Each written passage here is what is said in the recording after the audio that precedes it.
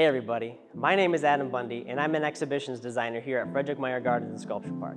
And it's that time of year again to celebrate this fall season with our annual Chrysanthemums More exhibition, where the theme this year is unexpected color. And in the spirit of unexpected color, I'm going to go through some basic color theory, give you some insight in how we use color in our exhibitions, show you some things you can do at home, and have you on your way to using color like a pro.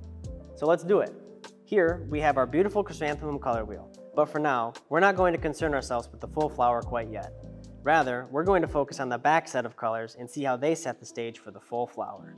Getting more specific, we start with the three primary colors, which are yellow, red, and blue. Mixing the primary colors together, you can make secondary colors. Red and blue make purple, blue and yellow make green, and yellow and red make orange.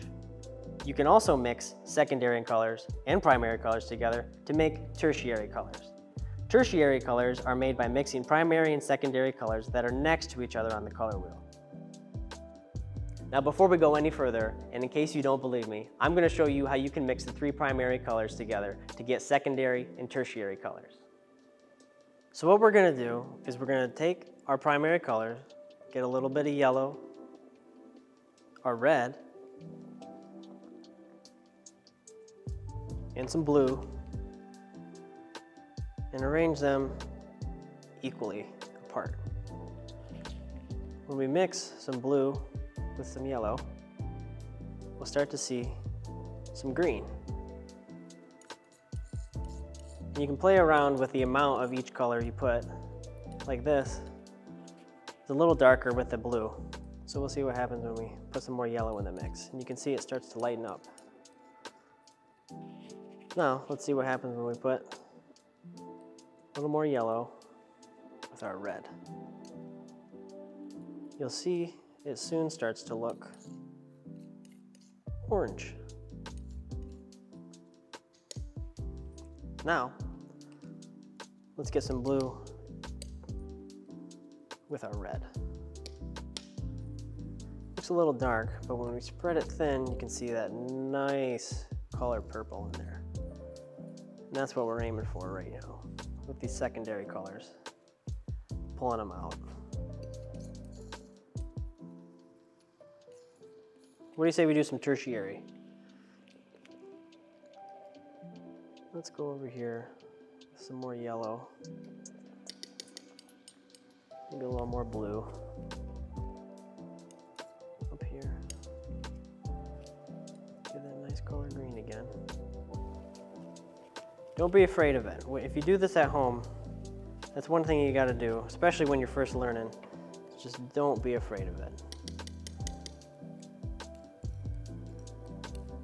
Now you might be thinking to yourself, Adam, I see you got black and white there. What happens if we throw those into the mix? Well, hold your horses, we'll get to that soon. But first, let's take a look back at our chrysanthemum color wheel and review some terms that we can use to better understand and communicate about color. All right, let's look at some color terms. The first term we're going to look at is hue. You can think of hue as the origin color. Think of the 6 primary and secondary colors that are then manipulated to create a specific color. Next, we'll look at complementary. Complementary colors are across from each other on the color wheel. For example, red and green, seen a lot around the holidays, or blue and orange, which you'll see we use to our advantage in this exhibition. Analogous colors are 3 to 4 colors next to each other on the color wheel. For example, yellow, yellow-orange, and orange. Warm colors have an orange, red, or yellow hue. Cool colors have a blue, green, or purple hue. Saturation means the intensity or purity of a color. Higher saturation means more intense color. If it's desaturated, it means the color looks washed out or grayed out. Next, we'll take a look at value. Value is the degree of lightness or darkness. The greater the value difference, the higher the contrast. And finally, we'll look at tint, tone, and shade. Tint is a color produced by adding white. Tone is a color produced by adding gray, and shade is a color produced by adding black. Now can you guess what we're going to do next? That's right, make some tints, tones, and shades using black and white. So what we're going to do, we're going to start with white. Put some over here, put a little bit in the middle, and then we're gonna grab our black, set it up just like this. And what do you say we grab some red? Put a dab by each of those.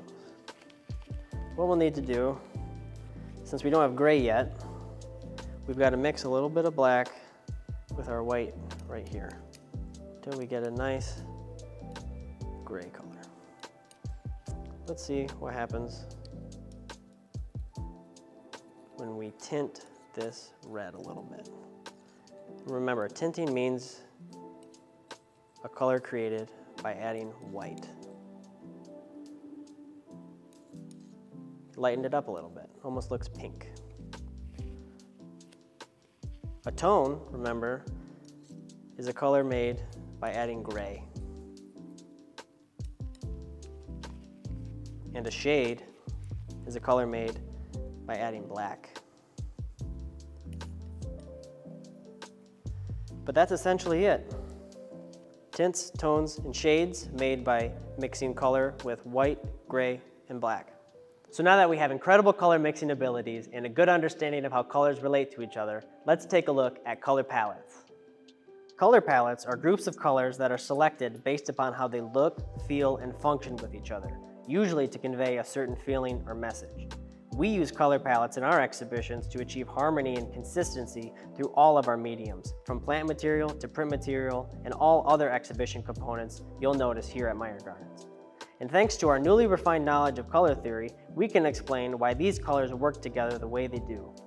The cool hues of dark purple, bright pink, periwinkle, and blue-green provide an analogous harmony that is nicely complemented by the vibrant and energetic orange.